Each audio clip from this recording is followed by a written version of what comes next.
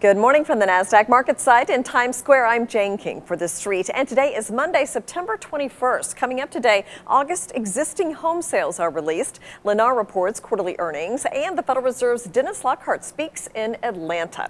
Well, Volkswagen shares fell over 20% in European trading today after it told U.S. dealers to halt sales of some 2015 diesel cars following regulators' discovery that software designed for the vehicles gave false emissions data. Now, the U.S. Environmental Protection Agency said the car company used software that deceived regulators measuring toxic emissions, adding the Volkswagen could face fines of up to $18 billion as a result. Now, the company said on Sunday it had launched an investigation. Well, Apple says it's cleaning up its iOS App Store to remove malicious iPhone and iPad programs identified in the first large-scale attack on its App Store.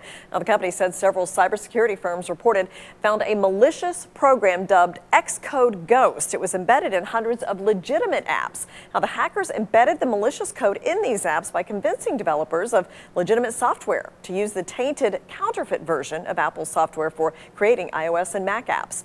And shareholders of both Charter Communications and Time Warner Cable will vote today on their proposed $56.7 billion merger. It was announced in May. Charter's takeover of Time Warner Cable, along with the deal for Bright House Networks, would create the country's second largest broadband internet provider and third largest video provider. And that is a wrap for us. But be sure to track breaking news and analysis all day at thestreet.com.